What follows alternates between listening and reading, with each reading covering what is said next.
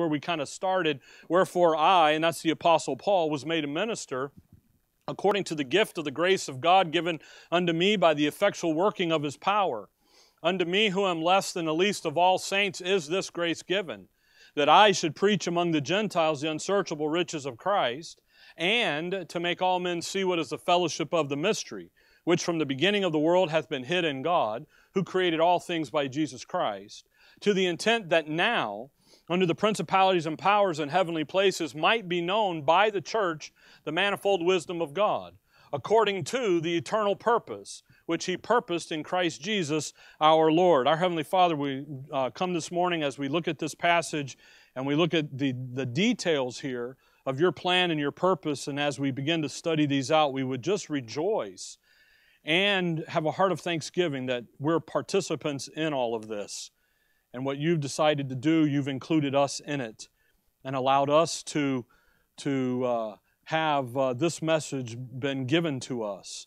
And we'll just thank You for that. In Your name we pray, amen. We started last time this issue here about us in the local assembly, and we looked last time there about the fellowship of the mystery in verse 9, to make all men see what is the fellowship of the mystery. And we kind of went at it in a reverse manner, because this morning we're going to look at make all men see, okay? And the issue here of the fellowship of the mystery, that's really verse 6.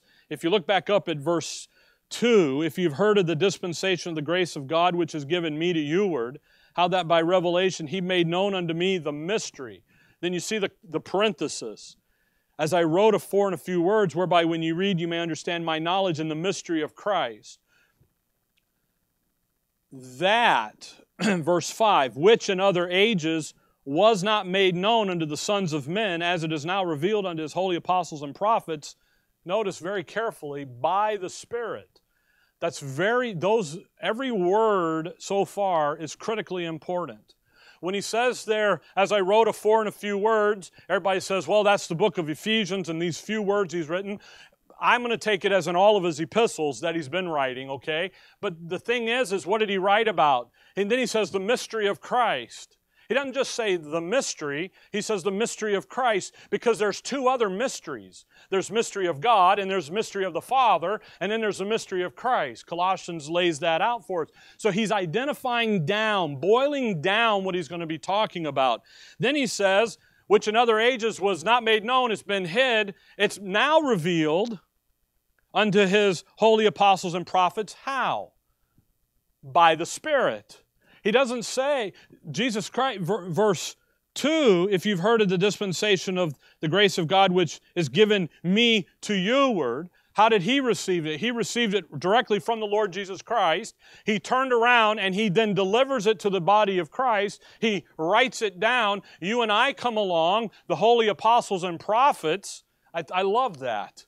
That reach back into the time when those administrative gifts were active and so forth. By the way, that's in chapter 4 of Ephesians. We will get there one day, okay, in a few years. We'll get over there. We'll look at that. And what happens is he says, hey, if you want to know what's going on, the Spirit's the one that's going to reveal it. He's going to reveal it through the words that I've written down. Then he says, verse 6, that, here's what the mystery is, that the Gentiles should be what? Fellow heirs, and of the same body, and partakers of His promise in Christ. How? By the gospel. The Gentiles, those uncircumcised, no good, dirty, rotten dogs over there. That group of people that He cut off in Genesis 17. That group of people that He looks at his 12 apostles and He says, don't you go talk to that Gentile over there. Don't even look at them. When they come down the street, you go on the other side. I'm just kidding. Just don't mess with them. It's not your job. Their job was to get that little flock together. By the way, Gentile salvation is the theme of, is a part of the theme of the Old Testament. Because the Abrahamic covenant said that your seed's going to be a blessing to all the families of the earth. So ultimately, Gentile salvation, but it wasn't the 12's job. It wasn't the earthly ministry of Christ. It wasn't His job. Now it's whose job? It's Paul's job. It's the church, the body of Christ's job. Now we're going to go to the Gentiles. That's why he says, verse 7, wherefore I was made a minister according to the... I love the way Paul writes this. The Holy Spirit writes, the gift of the grace of God. He says over to the... I just had the verse. Isn't that stupid? Anyway, verse 8, unto me, who am less than the least of all saints, is this grace given, that I should preach among the Gentiles the unsearchable riches of Christ, and to make all men see what is the fellowship of the mystery. The fellowship of the mystery, I tried to say it last time, and I lost the train of thought, just like I did it again. It's like crazy, you know. You know how, I don't know about if you have ever taught anything in life, you get it in there and you've been working on it, you've been, boom, I'm going to give them this. I'm going to preach this thing like 6 times in the shower, you know. It's like, rah, rah, rah. And then you get up here and you lose all train of thought. And it's like, wait a minute, bring the caboose back. Bring the engine back, you know. The fellowship of the mystery. Fellowship, fellows in a ship. We share in common this information about what God's doing today in the dispensation of grace, the forming of the church, the body of Christ. We're all equal. Hold on, Ephesians, just go back to Galatians 3, a passage that constantly needs to kind of be in the back forefront of our mind. Galatians 3, verse 28. When he talks here about the fellowship of the mystery, it has to do with the body of Christ. It has to do with us being a part of, fellow heirs of what God's doing today, all on an equal basis. No special status.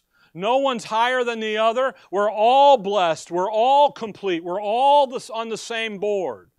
Now, we've chosen different roles in the body, but we have all equality. Galatians 3:28. For there is neither Jew nor Greek. So is there a Jew and a Greek issue today? No. There's neither bond nor free. That's an economic status. Bond slave, bond servant, someone who's indentured, has a bill to pay, or free, all the debt's paid off. There's neither male nor female.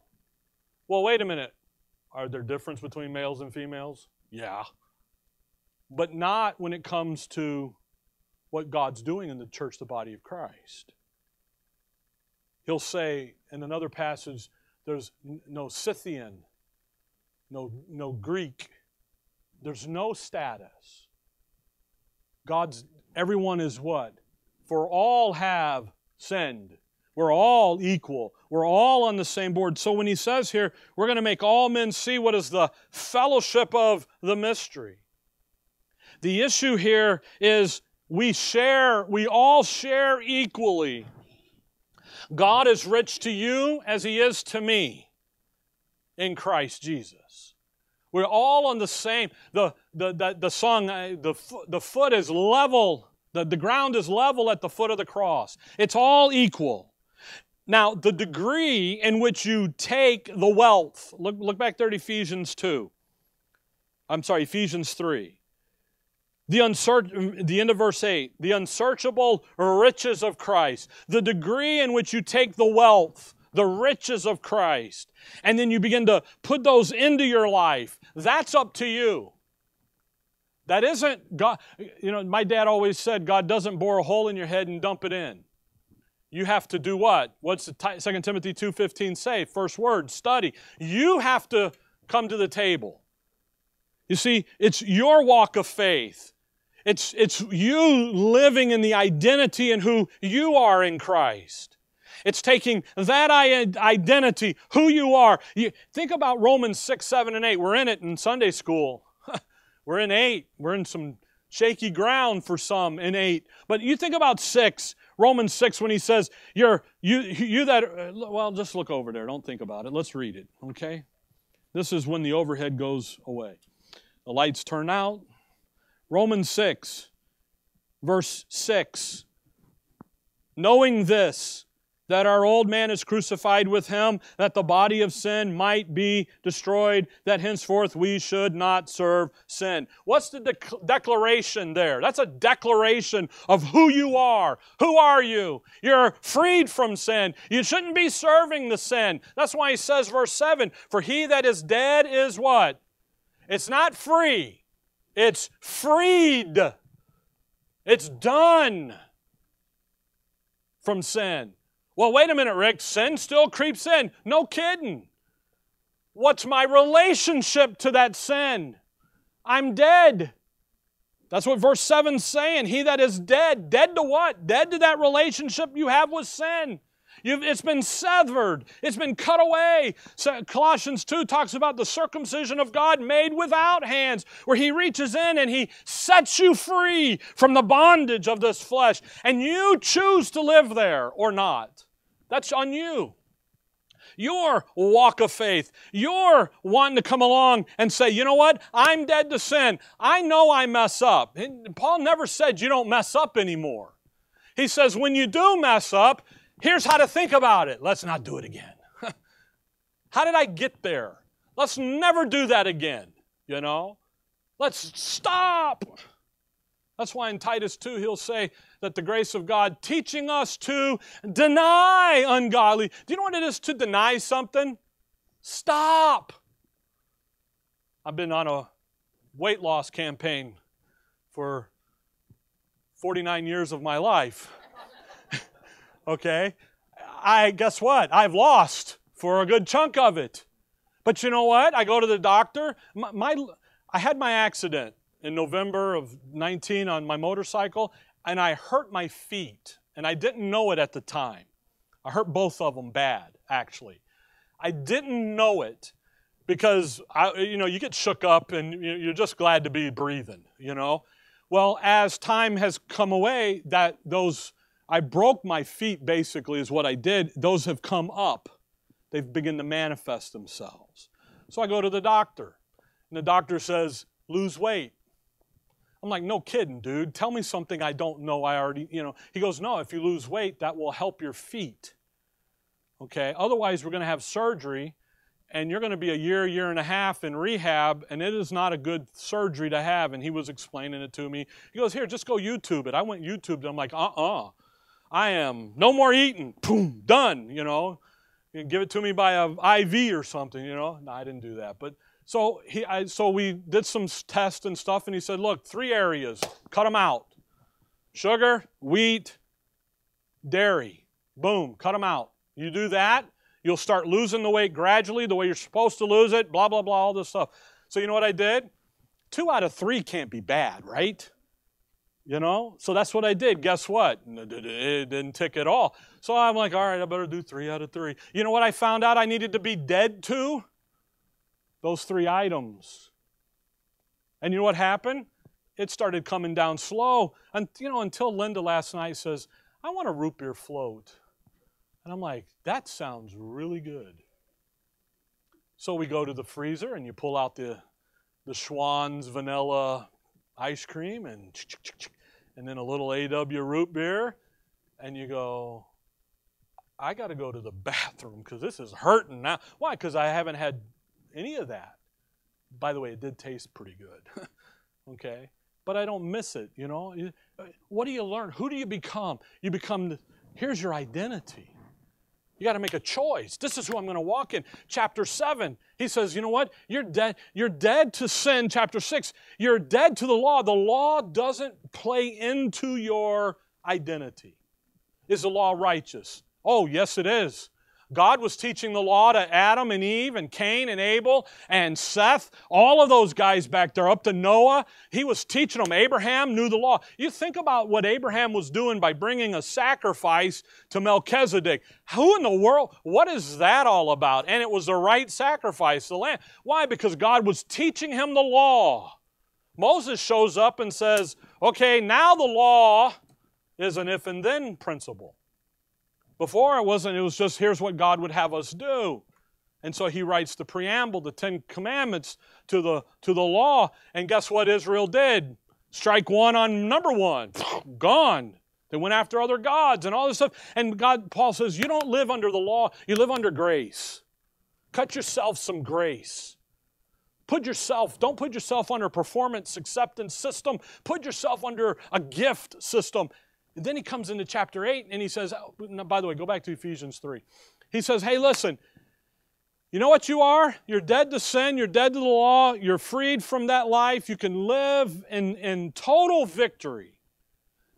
You're free to live as who you are in Christ under grace.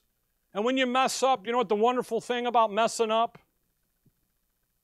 is that God doesn't reach down and zap you with a bolt of lightning. He doesn't reach down and put you over his knee like a disobedient child and spank you. He's got his scripture to come in and reproof and correct you, though. And he says, I'm going to deal with you graciously. And then in chapter 8, he says, you're dead to the flesh. You don't mind the things of the flesh. Let the Spirit come in and work in you. And oh, by the way, you know who you really are? You're a son of God. That's who you are. Act like it. Live like it. That's who you are. I think about that son, the Son of God. The angels were called the sons of God. You remember Isaiah 14, Lucifer? He's called son of the morning. That word son is there. John 1, he looks over there in John 1 and he says he's going to make, he came into his own and his own received him not. And to them that received him, he gave them the power to become the sons of God. You know why he's sons of God, sons of God, sons of God? Because God wants his creation run by sons, adults. He doesn't want it run by children. He doesn't want it run by, you know what you do with a child? Do this, don't do that. He doesn't want that. He wants an adult relationship with his creation. And you know what an adult relationship says? I think I'll do this. I think I'll do this. And he wants a genuine participation by his creation to worship him. So he uses that term, sons of God, sons of the morning, son, adults. You know, a child, well, they do what they're told. He's like, I don't want to have to tell you what to do. I have my word. I've given you my word. Here's what I'm going to accomplish. And I want you to come and participate with that. And what you learn in Romans 8 is this great plan that he has for us to come and be a part of. And he says, oh man, come and just live as who you are. And when you learn that and when you begin to walk in that, you begin to move into your daily lives, that identity. You know what you begin to do? You begin to make all men see. That's what you begin to do. And what you begin to do is you begin to make all men see what is that fellowship, that oneness that we have in Christ. That issue of, he's got this big plan. Have you ever asked anybody if they know what God's doing today? And then shut up and listen to what they say. And you find out they have no clue. Have you ever asked anyone what they think about the Bible? Usually they say, what? It's pretty hard to understand. I don't get it. And they have no clue. You do. And our job is to come along and to put that on display. Make all men see what is the fellowship of the mystery. Now, if you'll notice verse 9, Ephesians 3, I got to get back in the passage or we'll never get to lunch. And by the way, we are going to lunch. We're going to get there eventually. Look at Ephesians 3. Look at verse 9 again. Look at the first word. It's a what? It's an and. It's a continuation out of the thought in verse 8. What's Paul, then by the way, verse 8 here, this is Paul's goal, Paul's ministry verse. Sometimes people say that over there in 1 Corinthians 2 when he says, I can't know anything among you but Christ crucified, that's his mantra, and that is not his mantra. By the way, that is such a rebuke to the Corinthians of not growing. He says, listen, all I can know amongst you guys is the milk of this matter. I want to give you the meat. I want to get you the potatoes. I want you at the big people's, the adult table. And you're down here over here playing in the mush. And he says, I can't. You know what? Here's his mantra. You know what my job is? To preach among the Gentiles the unsearchable riches of Christ. Paul's job, our job as ambassadors, if you will, is to preach and to proclaim the unsearchable riches of Christ. That's our job. That's why on the overhead I've got that little thing about a successful evangelistic outing. Isn't getting the result, it's giving the Word. You get the Word. Let the Word do its work.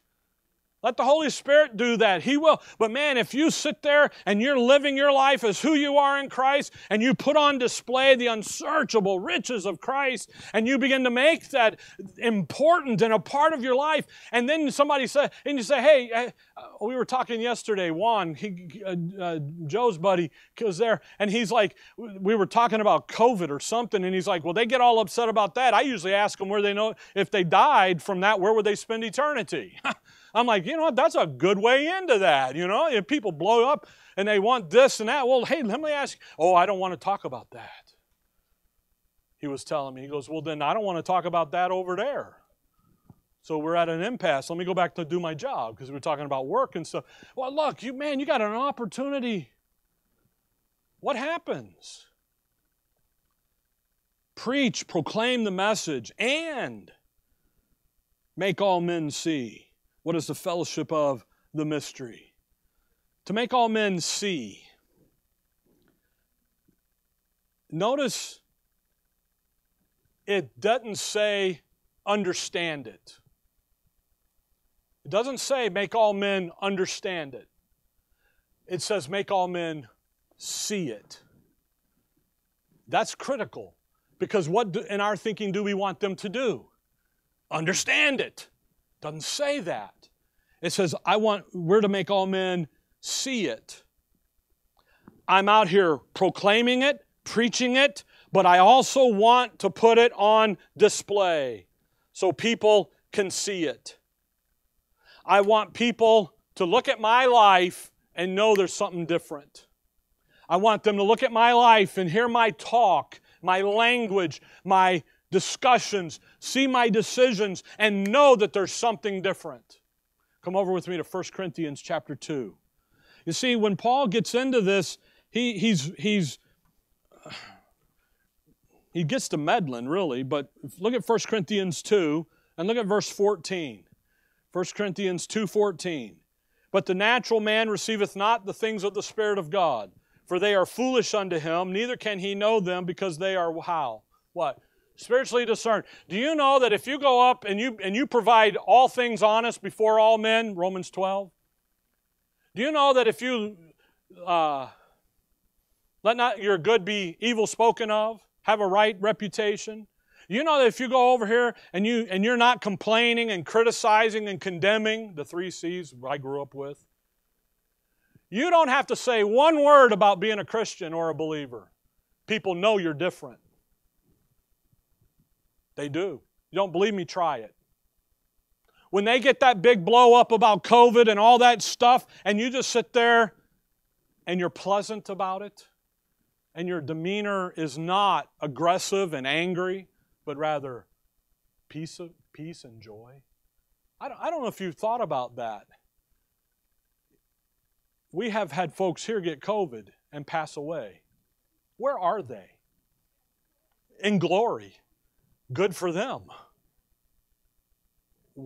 So what a mindset to have.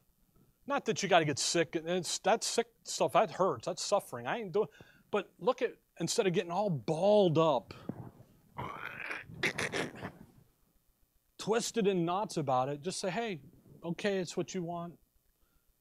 But man, have you ever thought about where you're going to go spend eternity? The unsaved, they don't get it. Yet, what did Paul say in 3:9? We're to make what? All men. That's including the unsaved. Look over at chapter 15 of Romans. I don't know if you've thought about this, folks, but your interaction with the unsaved world is just as critical as it is with other believers. Because they have no clue what's going on. They are children of disobedience. They're under the spirit of the course of this world. They are blinded. The God of this world hath blinded the minds of the law. They are blind. They are in darkness. And you show up with a little bit of ray of light. And all you're doing is putting on display the unsearchable riches of His grace. Look, if you will, at Romans 15. Look at verse 18. And we're just jumping in, so the doctrine and so forth, but I just want you to see how and what Paul says about this. For I will not, 15:18, for I will not dare to speak of any of those things which Christ hath not wrought by me, to make the Gentiles obedient, now watch, by word and deed, through mighty signs and wonders by the power of the Spirit of God, so that from Jerusalem and round about unto Illyricum I have fully preached the gospel of grace. Do you see that into verse 18? The Gentiles being obedient by what? Word and deed. Now, in the context, you run back into Acts. Remember, he's on a little island in Miletum, and the viper jumps out and bites him. And he shakes it off, and nothing happens to him. And that whole tribe, the chief and all those guys see that, and what'd they say? This dude's something there weird going on right here. And the next thing you know, they're members of the body of Christ. Word and deed. Now, this is Paul. Well, Paul's like, look, folks, your impact, you have an impact on the people around you. Come back to Romans chapter 1. We're proclaiming the message. We're preaching the gospel. We're seeing people get saved, come out of Adam and into Christ, learning who we are. And you know what happens? We are to put on display who we are in Christ. Look at Romans 1. Romans 1. And we're going to start making some shifts here into some things that are a little deeper than what Paul's getting at in Ephesians 3. Some things behind the scenes, if you will. Look at Romans 1. We'll start in verse 18.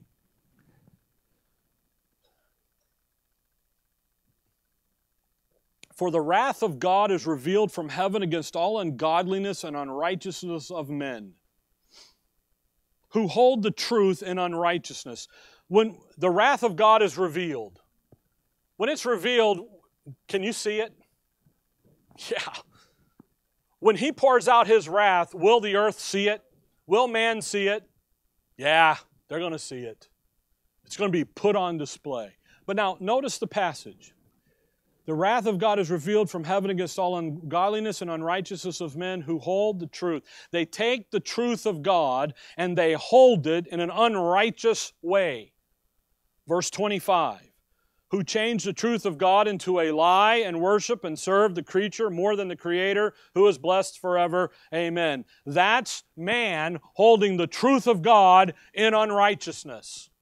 They take the truth of God and they turn it to a lie. They worship the creature. You're your own God. You're your own absolute authority. You're your own. You're the end of end. You're the sum of all of it is you. And they turn that. So what does he do? Verse 19. Because that which may be known of God, watch, is manifest in them. For God has showed it unto them. For the invisible things of Him from the creation of the world are what? Clearly seen. Isn't that interesting? He's moving into creation here with you. Guess where we're going to move? We're going to move into creation here because there's some things going on. They're clearly seen, being understood by the things that are made, even His eternal purpose and Godhead, so that they are without excuse. Every person knows there's a God, verse 19. What are they designing to do? Hold the truth in unrighteousness. They know there's a God, so let's create our own little religion over here. And let's get around that judgment. Let's say that there is no judgment of God anymore, that He's going to save everybody in the end. That's universalism, by the way. Let's not say that there's this.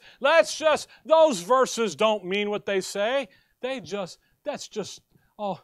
spiritually take it into. It's God's ruling and reigning in the hearts of men. Don't you know that? And you look at this and you go, wait a minute. What's the verse say? Clearly seen. The eternal power and Godhead. Visible where? in creation. There it is. They are on display. Put it on display. And the simple fact that in creation, He's displayed what? That He is Creator. I love Genesis 1:1. Everybody wants to fight evolution. You know Genesis 1:1 deals with evolution? You don't have to fight about it. In the beginning, God created. First 5 words of the Bible. I've been watching the 5-word thing. First 5 words. You know what the 5-word thing is? Come over to 1 Corinthians 14. 1 Corinthians 14. Now I got to find the verse.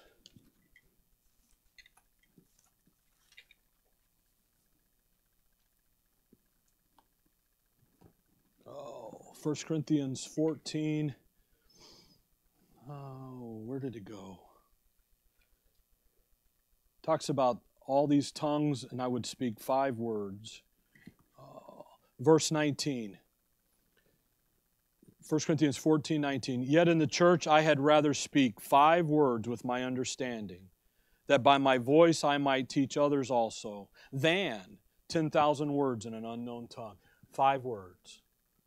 So I started looking for 5 words in Scripture. In the beginning, God created. 5 words. Christ died for our sins. 5 words. They're all over the place. 5 words. And He said unto me. 2 Corinthians 12:9. 5 words. Paul says, you know what? Romans 1. You know what's clearly on display out there for all to see? The eternal power and Godhead. Man knows there's a Creator. And in Ephesians 3, that's what Paul's talking about. Run back to Ephesians 3. When he says He will have to make all men see. That's what he's talking about, that idea in Romans 1:20. Clearly seen. No ambiguity, no maybes, no this. Clearly seen that something is going on. Clearly on display.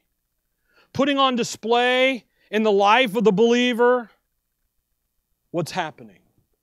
Now, the wonderful thing about the book of Ephesians is that he's talking to the local church at Ephesus. And he's talking not only to the individual, you and I, but then he talks collectively to the whole church, the body of Christ. The whole of the book of Ephesians is the corporate church, the big. And he says, you know what? In the life of the believer, you know what you need to manifest? Those unsearchable riches of Christ. But you know what you do as a local assembly when you come together? The work of the ministry, you do the same thing. If you look over at chapter 4 of Ephesians, verse 12, 4:12, he says, for the perfecting of the saints, for the work of the ministry, for the edifying of the body of Christ, and that's the theme.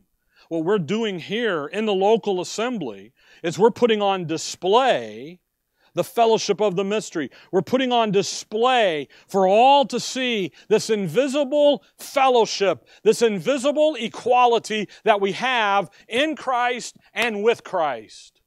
We have this, and we're putting on display. Have you ever talked to somebody about magic? You know what magic is? Just a hand's quicker than the eye. Routine.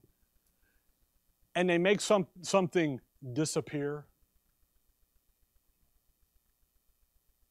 So you say, "What? Tell us the trick. How'd you do it?" And a true magician will say what?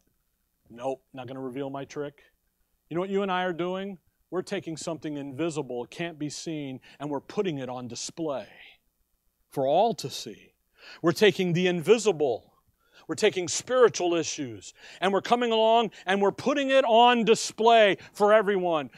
You think about the issue of forgiveness. Think about that. Have you been forgiven? Yes.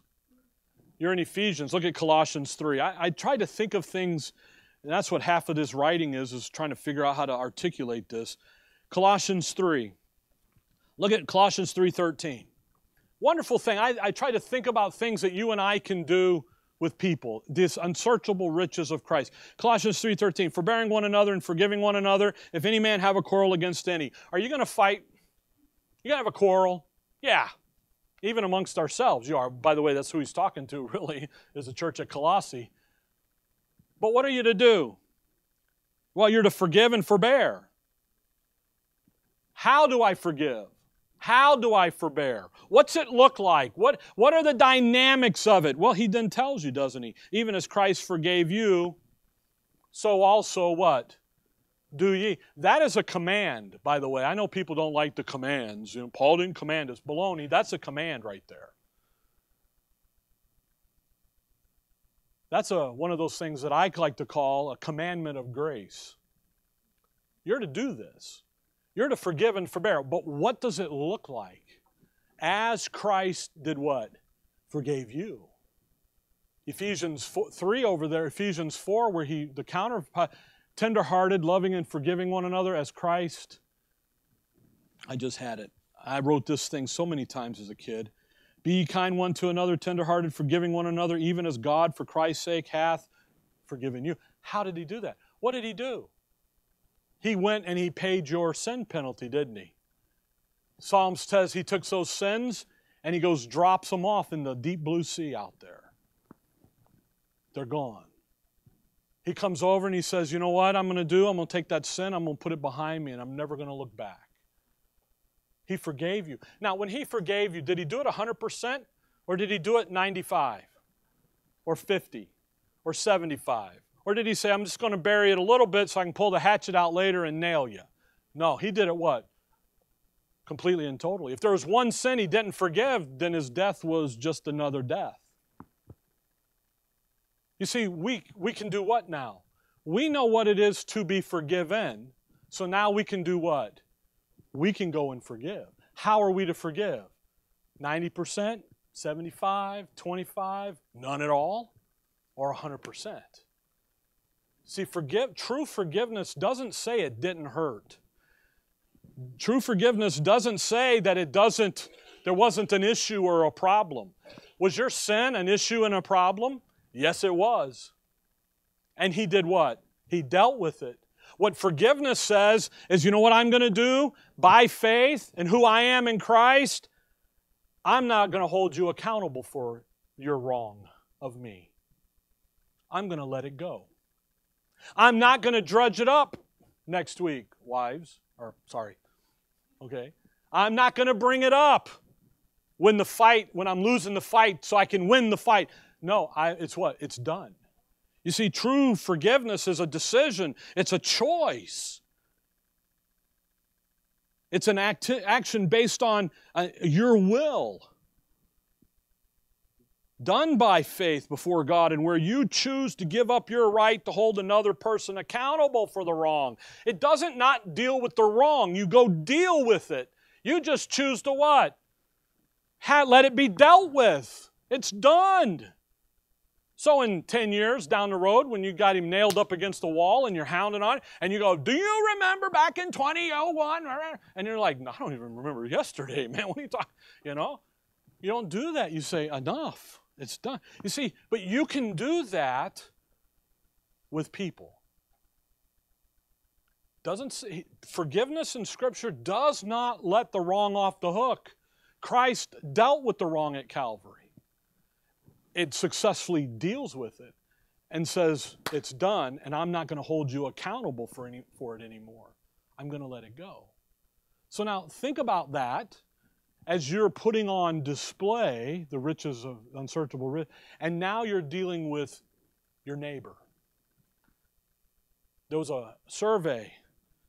Come over to, I don't know where you're at. You need to be in Ephesians 3. Okay? I don't even know where I'm at. Where am I? Ephesians 3. There was a survey several years ago that outside of the child molester, the most hated neighbor was a Christian.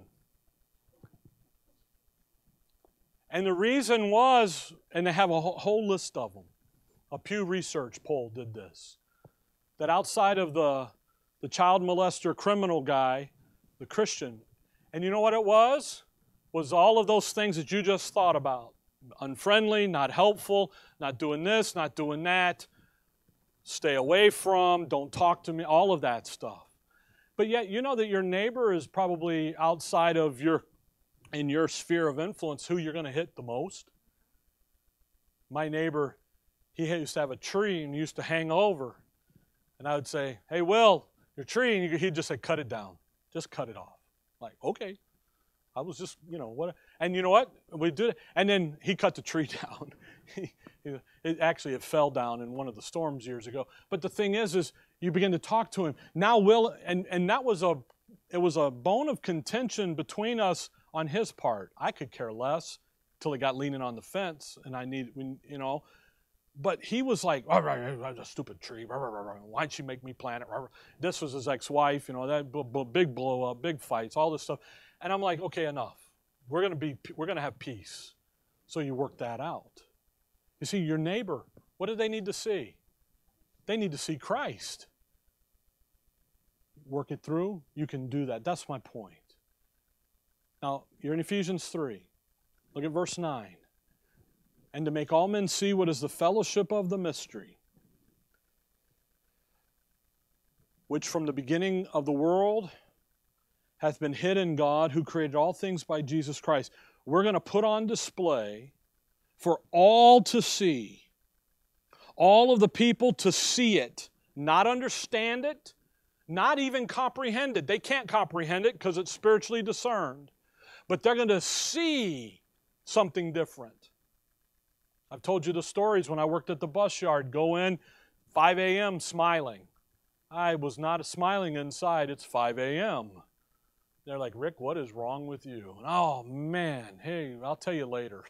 I got to go wake up, No, you got a different disposition about work. They see it. Seeing it. Now watch verse 10. To the intent that, circle that word, now. When? Now.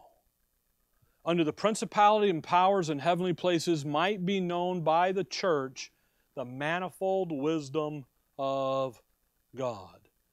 Now notice that verse carefully, because this is where we're going to go off next time from.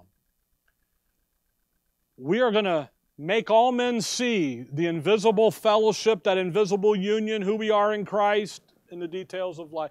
You have the right attitude about work. You have the right attitude about your neighbor. You have a right attitude. You got Romans 12 just flowing out of you. You got Ephesians 4, 5, and 6 just flowing right out of you. They see it. But also you have what? To the intent that now, unto the principalities and powers in heavenly places might be made known. How? By the church. Here's the big group again. What are we making known to that angelic host up there? The manifold wisdom of God. You see, we now have an impact into the angelic realm, that spiritual realm. Ephesians 6 over there, he says that our war is not with flesh and blood, but it's with what? Spiritual wickedness and high. We have an impact into the angelic. We're going to make it known. How are we going to make it known? We're going to proclaim it, and then we're going to demonstrate it, put it on display. And we're going to do that, and it's going to be made manifest by the church, the manifold wisdom of God. The church, the local assembly. Now come to 1 Timothy 3. 1 Timothy 3. In 1 Timothy, Paul gives that orderly maintenance of the local assembly. Here's how God's going to work today. He's going to work through a local assembly. That's how He's working. By the way, He isn't working on Facebook or Instagram or TikTok. He works in a local assembly. Now, you got all that out there. It's great tools of ministry, but that's just what they are, tools. He works in a local assembly, so He gives the order of it. He says, here's the bishops and here's the deacons. Then in verse 14, he says, these things I write unto thee, hoping to come unto thee shortly. But if I tarry long, that thou mayest know how thou oughtest to behave thyself in the house of God, which is the church of the living God, the pillar and the ground of the truth. So he's going to talk now to the congregation. The local congregation. Here, the body of Christ is made up of believers who then gather together in locales.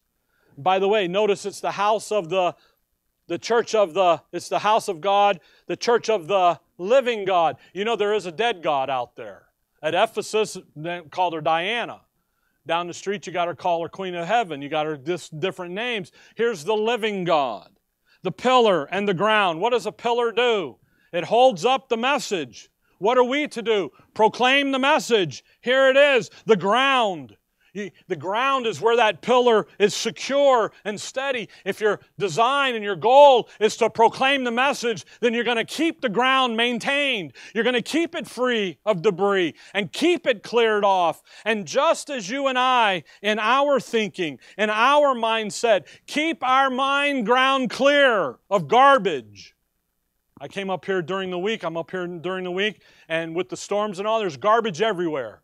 So I'm out picking it up. You know, the goofy garbage can, I couldn't find the big black garbage can. It's down the street. The wind blew it down the street. I had Ricky look on the camera so I could figure out where it went. He's like, it's across the street.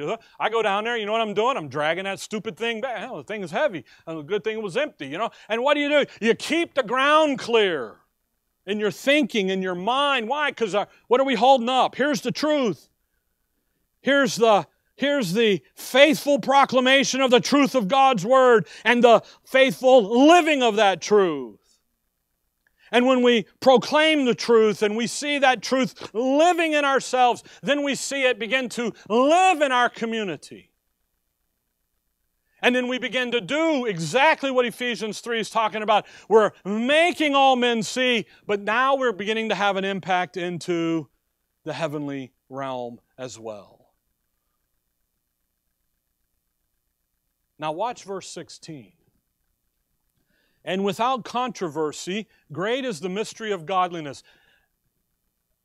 That verse says, without controversy. And yet there is so much controversy about this. Paul said this should not be controversial.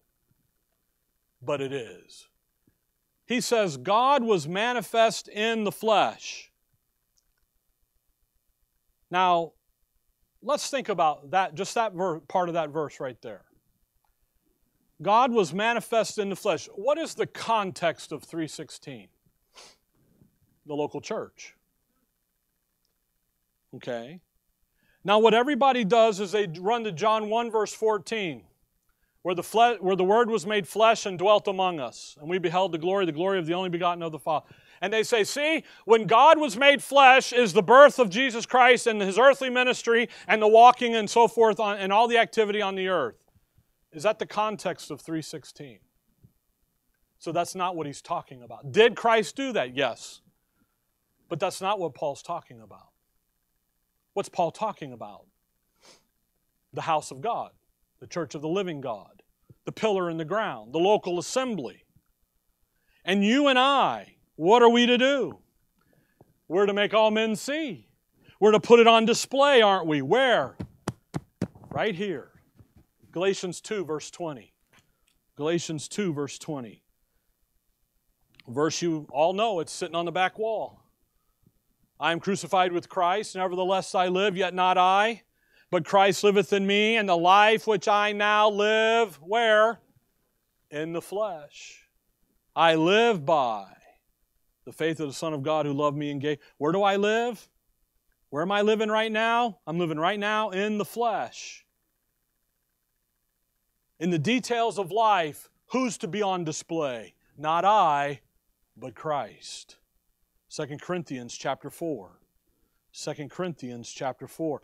You see, when Paul says, hey, local church, you're putting on display the doctrine, the truth, you're proclaiming it.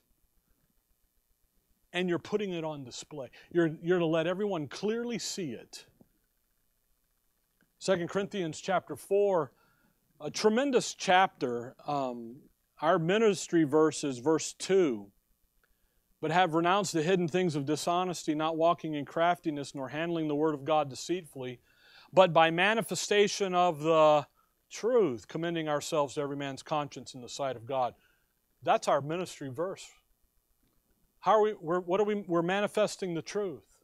We're commending ourselves to every man's conscience. And you know what? If the truth isn't commending itself to you, then you won't be here. You're here because the truth is commending itself to you. Because what are we doing? We're all about teaching the truth. You've been sitting for almost 50 minutes now. You didn't know that.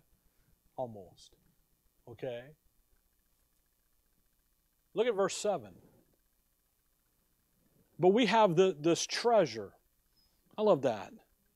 The treasure of the ministry, the treasure of the gospel, of the glorious light and the knowledge of the glory of God in the face of Jesus our Lord. We have this where? In an earthen vessel. What is that? Flesh, baby, flesh. That the excellency of the power may be of God and not of us. Isn't God's wisdom wonderful? I just put it over there in frail human pots so that they understand that their sufficiency is of me and not of themselves. When you're weak, I'm strong. We're troubled on every side, yet not distressed. We're perplexed, but not in despair. Persecuted, but not forsaken. Cast down, but not destroyed. Always bearing about in the body the dying of the Lord Jesus, that the life also of Jesus might be made manifest where? In our body. For we which live are always delivered unto death for Jesus' sake, that the life also of Jesus might be made manifest in our mortal flesh. God is manifest where? In our flesh. The life of Christ is put on display in our lives. Where we come along, come over to Titus 2. Where when we come and we do and we operate and we put on display the unsearchable riches of Christ, we literally, in the moment in human history that we're doing that, give human history a look into the wonderful, glorious character and nature of God Himself. There He is. And He does it in you. Titus 2 verse 10, a great verse. Not prolonging, but showing all good fidelity, that they may adorn the doctrine of God, our Savior, in all things. What are we to be doing in all things? Adorning the doctrine. Make the doctrine look good. I got up this morning, I got dressed, I looked at Linda and I said, do I look good enough to go to church with you? And she just says yes, and shakes her head. What do? You adorn, you make the doctrine look good, don't you?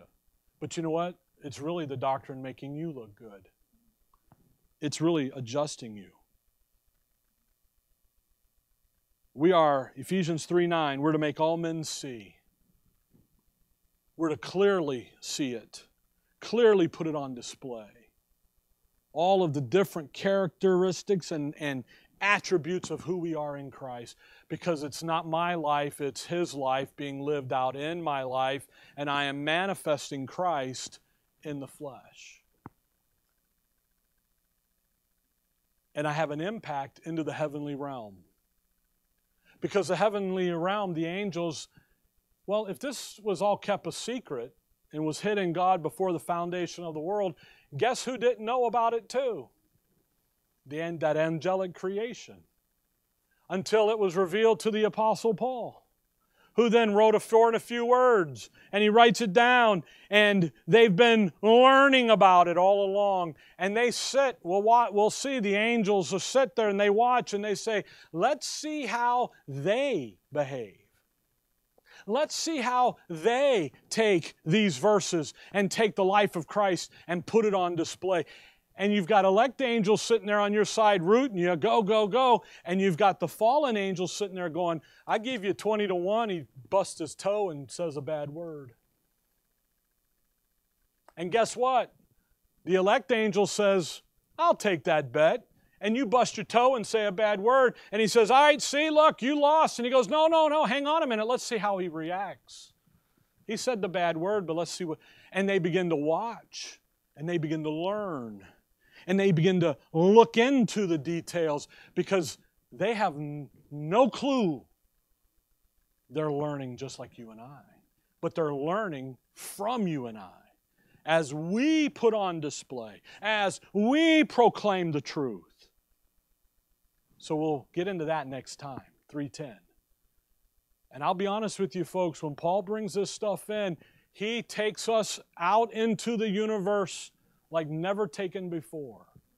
And we begin to see the big cosmic plan of God, purpose of God.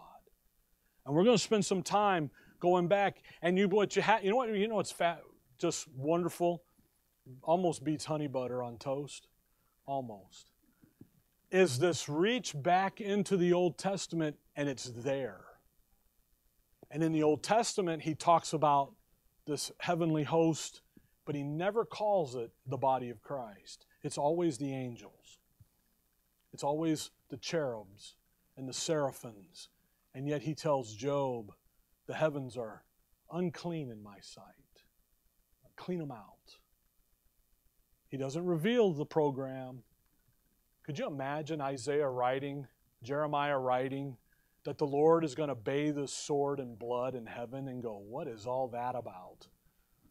Because they have no clue. And Paul says, I know, you know. And guess what? In the future, everyone will know. There you are.